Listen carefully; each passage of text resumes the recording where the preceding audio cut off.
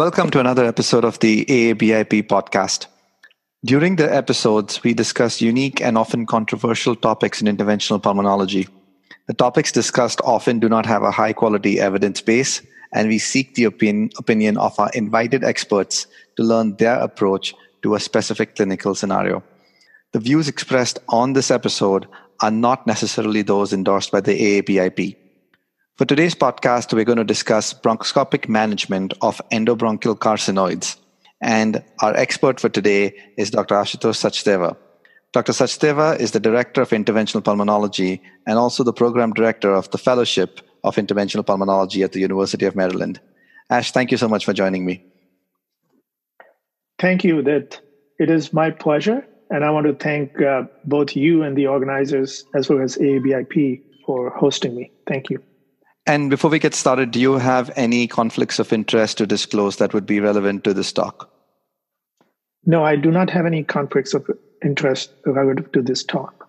All right, let's dive into the topic then. Endobronchial carcinoids, the gold standard of management is surgical, we all would agree. However, bronchoscopic management does play a role. So Ash, when do we consider a bronchoscopic management? What type of patients are we looking at here? That's a great question, Udit. I would agree that surgical resection, parenchymal sparing, when feasible, is the gold standard. And I think we encounter a few situations where we may have to sacrifice more lung, such as patients may have to undergo pneumonectomy, or the location of the carcinoid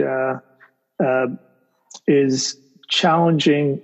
You may be able to achieve endobronchial resection as well as treatment in one setting. But in general, I think the idea is that you can save somebody from a bigger surgery compared to a parenchymal sparing surgery. Okay, and then, but what are the specific scenarios? Like, do you have a particular tumor size that you look at? What are you looking at on the CAT scan? Which patient do I pick for endobronchial resection? Yeah, that's a great question as well. Certainly, CT scan is quite meaningful.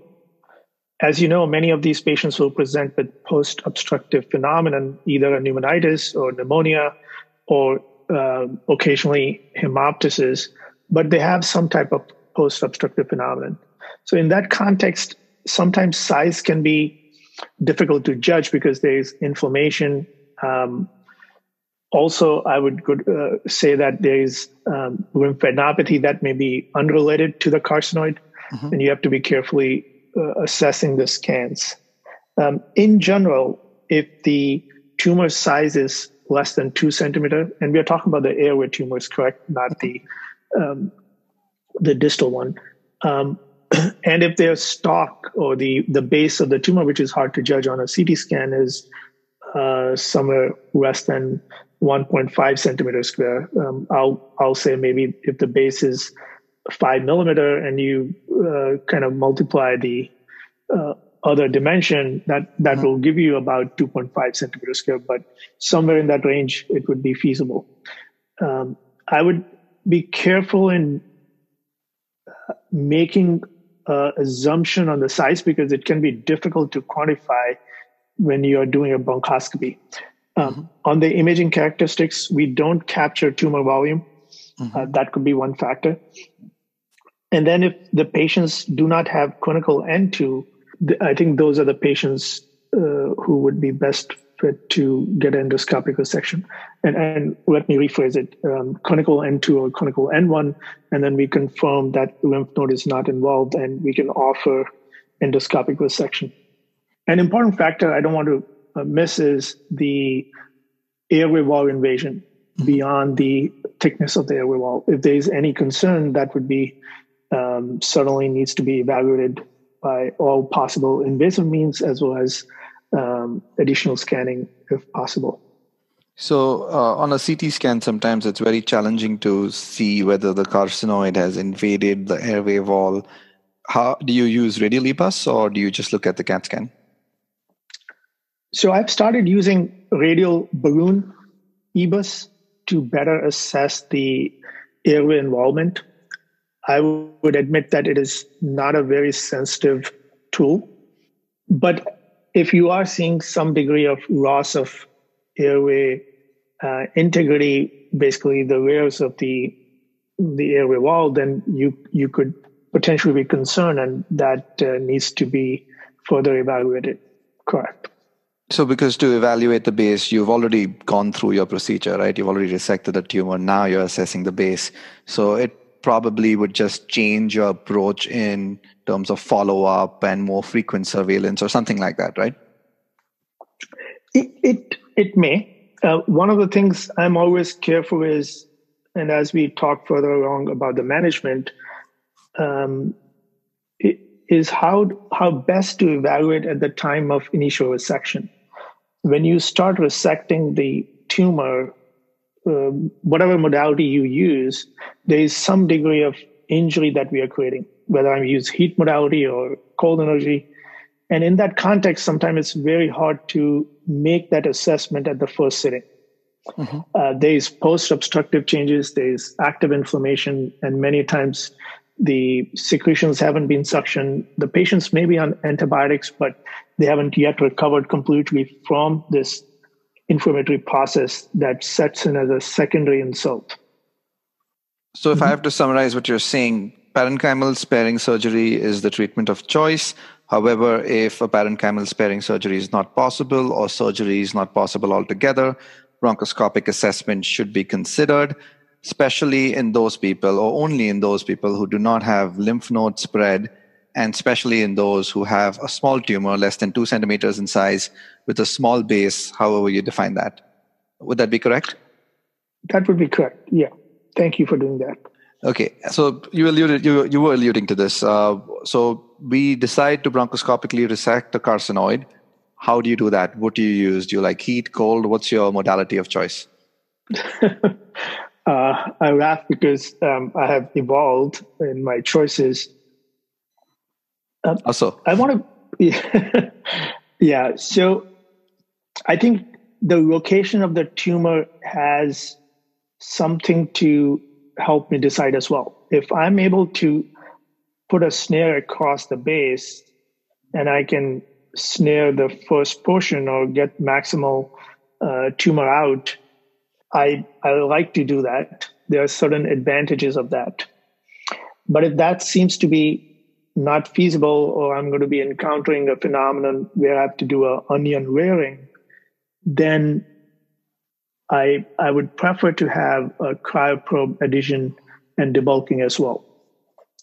But either choice I start with, I prefer to do a cryo debulking for the base to achieve maximal resection, and then do additional cryotherapy around the base and 5 millimeter, what I call the penumbra zone, and try to make sure that we got rid of most of the tumor cells that may be spreading outside in the bronchial epithelium. So if you can snare a carcinoid, you prefer that option probably because it's quicker, there would be less bleeding because you cauterize the base. However, if snaring is not possible, you will cryo debulk a lesion, and you would also treat the base with delayed effect cryotherapy with overlapping zones. Is that correct to say? Correct. Have you tried cryospray at the base? I have not. For the only reason I have not is because most of the tumor that I've resected are in either middle lobe or the lower lobe zones or upper lobe. And I'm a little careful and cautious about using the current forms of spray cryotherapy for distal disease. What about heat at the base, like APC? I think that's a very reasonable approach. The reason I've kind of shied away from APC is that we have already created some degree of injury with electrocautery snare, right? Mm-hmm. And I tend to have a better view of the base because the cryotherapy does not distort the mucosa immediately, and I can still achieve a zone, overlapping zone as you defined. Um, and I think I have tended to have that as a preferred modality for the base. Okay. Cryotherapy, if you're using to debulk, obviously could be associated with bleeding. And we traditionally are taught that carcinoid tumors bleed. Do they bleed? So I'm going to give the answer in two parts. I think if you're sampling with a bronchoscopic biopsy, whether you use a needle sampling or mechanical biopsy, I think there's a good bit of literature suggesting that the bleeding risk is no higher than any other tumor. So I think it's probably less than 1% or close to that range. Mm-hmm. Our center actually published, and my partners did, they looked at all carcinoid over past 10 years at University of Maryland, and the risk of bleeding was no higher. None of the patients required any urgent intervention from IR or surgical intervention. And be mindful, these were done prior to my time, in the sense that these were done under moderate sedation. Not all patients got anesthesia, and it was pretty safe in terms of biopsy. Coming to the second part, tumor debulking, right? That gets a little more intense in the terms of you're going to do cryoadhesion and kind of essentially depart or separate the tumor from its native feeder vessels. Mm-hmm. So there you have to be a little careful. In general, the tumor per se doesn't bleed as much. That is not manageable. But as you get closer to the base, you have to be careful because there could be a bronchial artery feeder. One of the things that has helped me is if I'm able to pass a linear ebuscope across the obstruction, or as I've debulked some of the tumor, I tend to use that and see if I can capture those bronchial vessels. If I can, I prefer to then cauterize or use some type of heat energy to actually roast the tumor, if I may say, and then carefully do the cryodebulking. I'm prepared to have a balloon, and of course, these patients are under rigid bronchoscopy, and I make sure that they do not have any other compromise, such as systemic inflammatory response from pneumonia that has been treated, and they can be oxygenated and ventilated without difficulty. Mm-hmm. Does that make sense? Yep. Thank you. And so you resect your patient's carcinoid. How do you follow them up? Now, we know the ACCP gives a grade 2C recommendation based on very small retrospective data to first do a surveillance bronchoscopy at 6 weeks, and then 6 monthly for 2 years, and annually thereafter without a specified endpoint. So how do you go about your surveillance? Yeah, it's a little bit tough to have defined endpoints at time. However, I would say that I am biased to actually follow up these patients in about 6 weeks. Mm-hmm. Principally to make sure that if I use heat energy in small segment, let's say a middle lobe segment or a superior segment branch point, then I want to make sure there is no scar formation. Mm-hmm. Occasionally they'll get a scar band which I can release, and then that does not potentially not lead to future atelectasis or attrition of that segment. Mm-hmm. So that's one. Two, it gives me a better mucosal picture because the inflammation has gone away. Also, I can now reassess the lymph nodes and see if they have regressed. If they haven't, I would sample the lymph nodes as well at that time to do a full mediastinal staging. Mm-hmm. It is unclear whether you should do it at the first bronchoscopy. And if you have negative sample, what do you make out of it? Mm-hmm. My concern with that is that there could be a tumor spillage, first of all. And the second is the lymph nodes are in general very reactive. So when you stick a needle, you get a bloody sample. Did you get adequate sampling? Did you just diluted the sample with because the lymph nodes were reactive? All those things come to my mind. So I like to do that on the second sitting. Mhm. The third thing is you can actually do a better balloon radial EBUS evaluation at that time, because all that, as I just said, information has settled down and you have a better view, and you can better assess the airway wall structure. Got it. So, does that make sense? Yes, absolutely. One final question then. How do you weigh in histology? So let's say typical versus atypical carcinoid. Now, of course, your threshold to stage the mediastinum will be much lower with an atypical carcinoid, but do you even consider an atypical carcinoid for bronchoscopic management, or would you be a little more aggressive with surgery in these patients? Udit, if I may want to go back on your prior question, actually, I think I answered the short-term follow-up, but I didn't answer the long-term follow-up these patients. When I started doing carcinoid, I was very regimented in bringing the patients 6 months and then additional 6 months. And I tend to become a little more relaxed, because on my second bronchoscopy, if I've done a good cryotherapy session and there was no endoluminal component and my repeat biopsies were negative and the patient's lymph nodes were negative and they were doing well, I may want to push the next bronchoscopy to 6 months and then the subsequent to 9 months and then once a year. Again, the question is, how long of a time do you do bronchoscopic surveillance versus when do you just say, I will do CT surveillance? And that gets tricky. As you know, the bronchoscopic surveillance, most people will say, let's go up to 5 years because there still could be a tumor recurrence of as high as 4%. And then there is a thought process because of old literature that maybe we should do up to 10 years because that's some carcinoids will reoccur and we have not done the standard of care. It's all the case reports that we follow. So I want the audience to be mindful of that and kind of discuss that with the patients and work with the patients to decide on the timeline. Mm-hmm. So I hope that makes sense. Absolutely.